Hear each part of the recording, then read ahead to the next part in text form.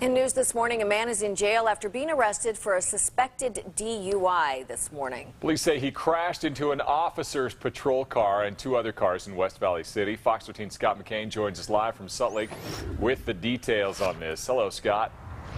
Yeah, good morning again, Dan and Carrie. And police say there was a great deal of luck involved in the fact that this accident wasn't worse and no one was hurt.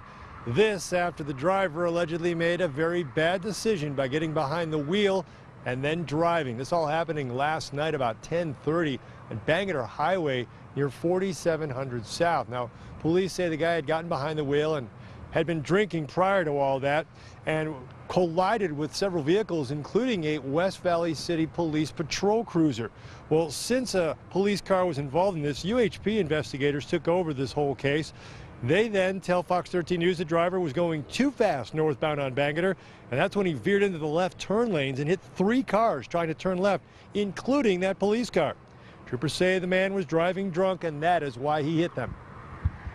He was going way too fast, just with the speeds, and just if he was trying to go right hand going eastbound on 4700 South, he just took it too wide and went into those left turn lanes there on Bangor.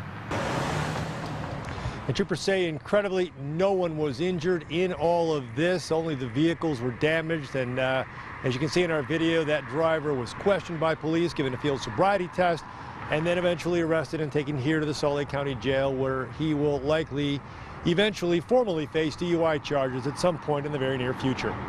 For now, we're live in South Salt Lake City. Scott McCain, Fox 13 News, Utah.